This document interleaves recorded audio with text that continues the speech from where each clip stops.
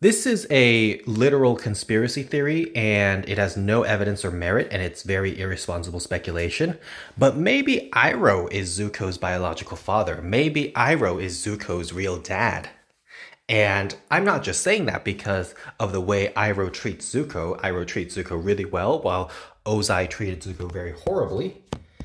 But the evidence that I'm suggesting, the lack of evidence, as a matter of fact, is that maybe Iroh and Ursa had an affair. Maybe Ursa was so miserable in her marriage to Ozai that she cheated and had an affair with her brother-in-law Iroh, the really nice guy who always gave her hope. So maybe Iroh and Ursa had an affair one night, and actually Zuko is Iroh's biological kid. So, which would be very fitting because I'm sure Zuko would be very happy about that, because that would mean that the guy Iroh that he sees as his father is his actual father, and Ozai, that horrible dude, is not his father at all. So obviously this is a complete conspiracy theory and has no evidence or basis whatsoever. So this is irresponsible, and this is just a bad conspiracy theory.